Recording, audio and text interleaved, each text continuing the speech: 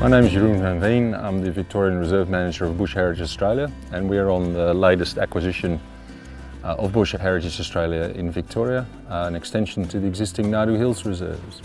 This block sits to the northeast of our existing Nadu Hills blocks, and it sits right wedged in between two isolated blocks of the Witch-Teller Nature Conservation Reserve, which is public land reserve managed by Parks Victoria. Both blocks have unique species on them, but they're isolated.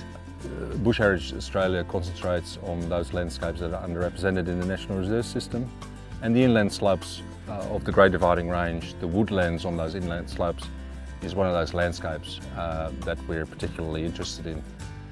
This latest acquisition, 202 hectares, will add further grassy woodlands to our portfolio, protecting the animals, the birds, the lizards, the mammals that belong to that landscape.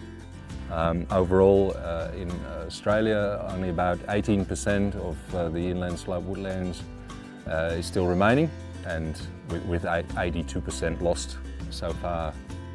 The threatened woodland bird community, which is an officially listed community of birds under Victorian legislation, that includes species like the black-chinned honeyeater, the hooded robin, the diamond firetail, the painted button quail. They are a main target for our activities around here.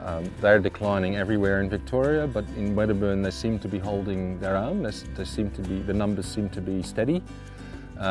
We hope to, with this acquisition, to be able to increase those numbers. So not only do we stop the decline, but we build the numbers back up. An iconic species of the Wedderburn district is the malleefowl.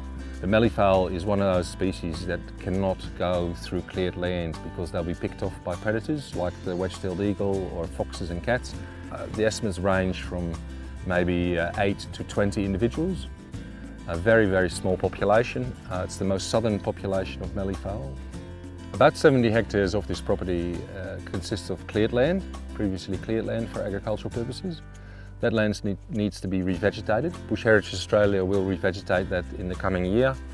We work closely together with the Wedderburn Conservation Management Network and the Catchment Management Authority, the local Catchment Management Authority, on that project. Bush Heritage works very closely with the WCMN, and because we share those core values of connecting country.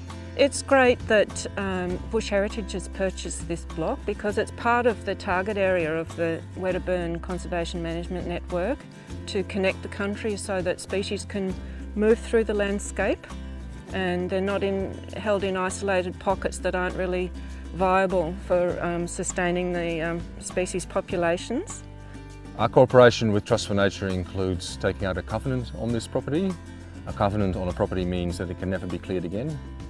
A Trust for Nature covenant runs with the land. It's recorded on title, which means that even if the land is sold or even if it's handed down through a will, the agreement stays on the land and protects it forever.